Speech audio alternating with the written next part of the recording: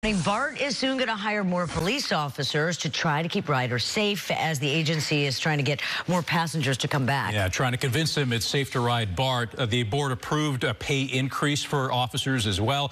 KRON 4's Will Tran following the story for us live from Walnut Creek. Good morning, Will.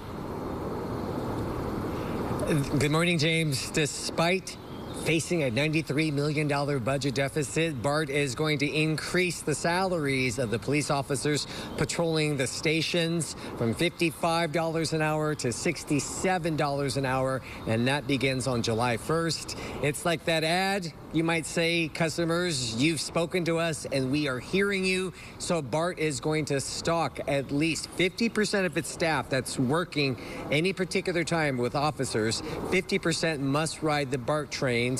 This will increase, as far as the budget, guys, about $8.4 million. So it's actually going backwards. But BART says they need to be competitive with other local police departments because they can't hire new recruits to come to BART, which is why they need this increase, not to mention to retain their particular police officers on staff already. They are looking to hire at least 28 new police officers, and they hope this will sweeten the pot.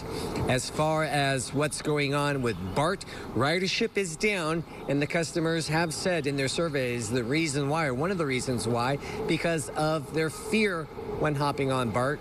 This was voted unanimously by the BART Board of Directors.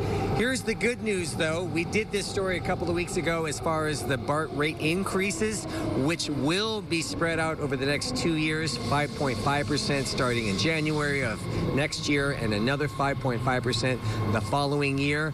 This, it appears, even though they are getting an increase, it will not raise your rates, at least not in the immediate future.